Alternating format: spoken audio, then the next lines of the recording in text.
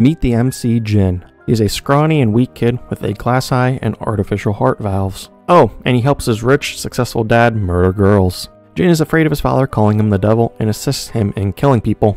That is until he finds a kind girl who he falls in love with named Kyun. He decides to become a bastard by refusing to listen to his father anymore so that he can protect her. And she ends up completely changing his life. Throughout the manhwa Bastard, Jin tries to find ways to keep her safe, outsmarting the father while also growing stronger. Pacing of the story is fantastic and it keeps you on the edge of your seat with its twists.